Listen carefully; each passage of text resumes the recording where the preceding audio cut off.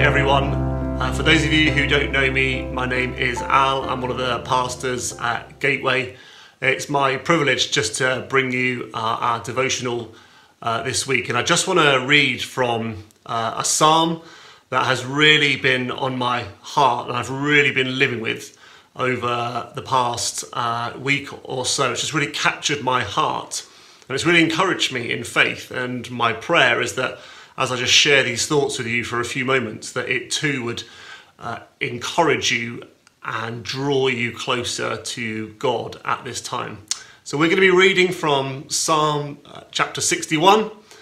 We're going to read all of it, but I'm just going to really emphasize and pick out from the first 3 verses, but you're welcome just to meditate and consider the rest of the psalm in a bit more detail as well in your own time. So we're reading from Psalm 61, which is a psalm of David. He says this: "Hear my cry, O God. Listen to my prayer. From the end of the earth I call to you when my heart is faint. Lead me to the rock that is higher than I. For you have been my refuge, a strong tower against the enemy.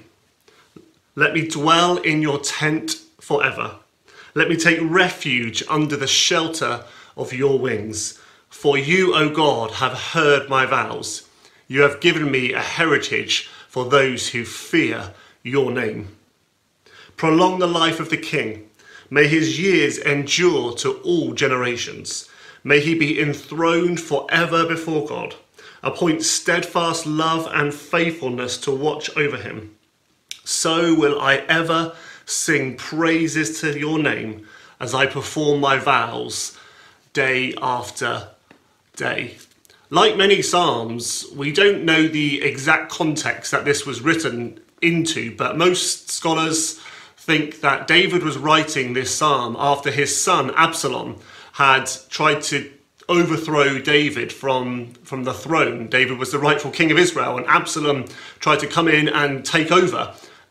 And David had to flee Jerusalem and go and hide in a cave with some of his friends. He had to run away for fear of his life from his son Absalom. So David is writing this psalm in a very difficult situation. And he writes, doesn't he, in the second verse, "When my heart is faint." Or another way of saying that is when my heart is overwhelmed or feeble. I think David in this situation faced another moment in life where he felt weak and overwhelmed and feeble.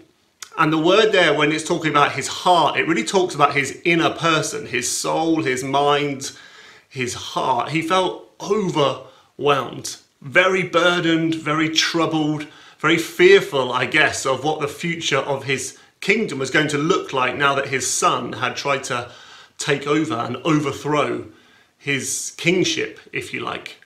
And the reality is, for many of us, we will face moments in life when our heart feels faint. I love how David doesn't write "if my heart feels faint." He says "when my heart is faint." There will be moments in life, there will be moments in lockdown when we feel a sense of being overwhelmed, a sense of our heart being faint and feeble, the inner part of us just feeling weak and weary.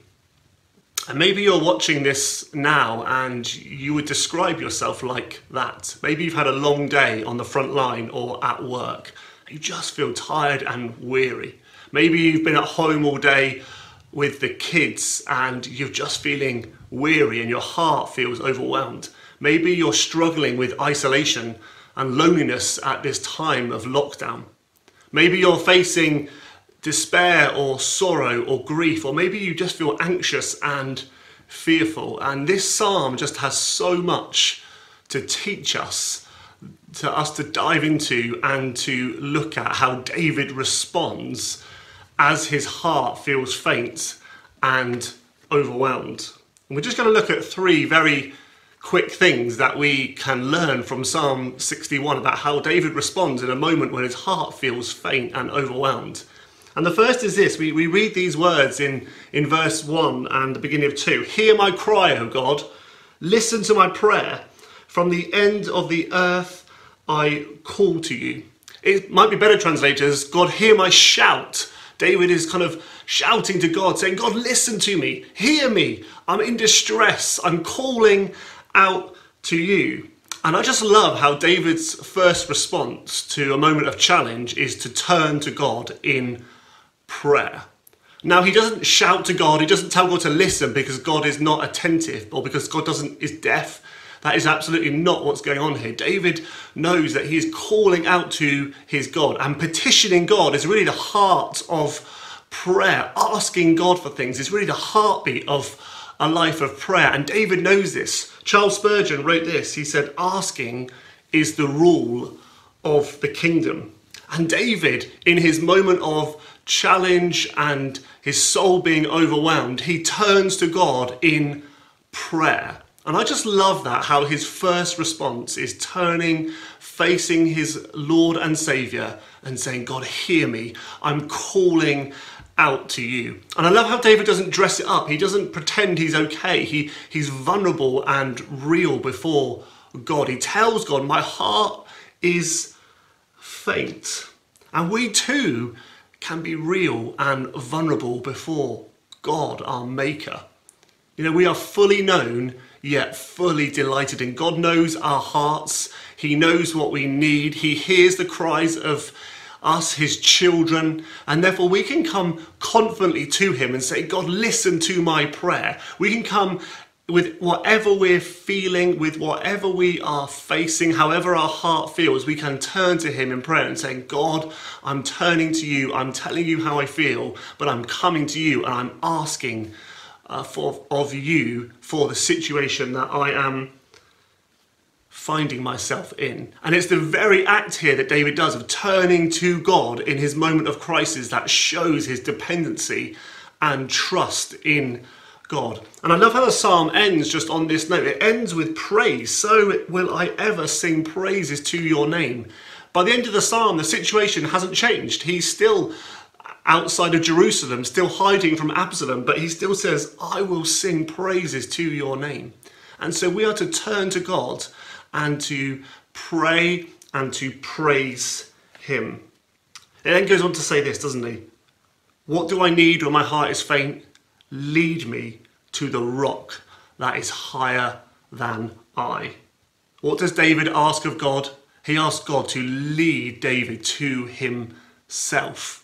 Do you know, right through scripture, God is described as a rock, or not just a rock, but the rock. In Psalm 18, it says this, who is a rock but our God? In Psalm 31, it says, you are my rock and my fortress. He's not just a rock, he's the rock who is sure and certain, who is secure, steadfast and strong. And David knew that God was the rock that was higher than himself. And he knew that he needed someone greater than himself in this moment when his heart was faint and overwhelmed. As a Simon Brading song that we sometimes sing at New Day goes, it says, nothing in this world can still my busy heart like you do, God. And I don't know about you, but when my heart feels faint, when I'm exhausted, when I'm overwhelmed, I sometimes am much quicker to turn to Netflix than I am to turn to God. And I just feel really provoked about how am I letting God take me to himself in moments when my heart feels faint and overwhelmed. And I just love what David says here. He says to God, lead me to yourself. Doesn't that just conjure up images of Psalm 23 about the good shepherd leading his sheep beside quiet waters? And I just think that is the Christian life. It's not self-reliance, it's not self-dependence. It's saying, God, you are my shepherd and I want you to lead me beside quiet waters. I want you to lead me to green pastures. I need you to restore my soul and my heart. It's not being dependent on myself, it's being utterly dependent on the rock that is higher than I. And I just think it's a beautiful expression of David where he says, lead me, God, to the rock that is higher than I. And then the third thing that David says in verse 3, it says, for you have been my refuge, a strong tower against the enemy. You notice here in the psalm that it goes from talking in the present tense to talking in the past tense. David suddenly says, you have been my refuge. And I think what David is doing here is he's reminding himself and he's recalling the faithfulness of God in his life. Maybe he's thinking about when God brought him victory over Goliath. Maybe he's thinking about when God rescued him from the hand of Saul, and he's seen the faithfulness of God time and time and time again. And he's telling his weary soul, oh God, you have been my refuge in times of trouble. And I know that you will still be my refuge in this situation. And that's true for us. We can read scripture and see the faithfulness of God from generation to generation. And we can also recount stories of our own lives where God has been faithful to us and seen us through storms of life, where he has been our refuge and a strong tower against the enemy. And so we can be like David. And I just want to finish really just by encouraging you and inviting you to do these three things today and in the days ahead. Turn to God in prayer. Ask him to lead you. And remember his faithfulness. Let me just close in prayer. And I just want to encourage and invite you just to join me. Maybe you want to just close your eyes, just to still your heart before God right now. Heavenly Father, I want to thank you that you are the rock upon which we stand. You are our fortress and our deliverer and our refuge and our strong tower. And we recognize that we go through seasons of life when our hearts and our souls feel faint and overwhelmed. And we want to pray, God, in all seasons of life, would you lead us to the rock that is higher than I?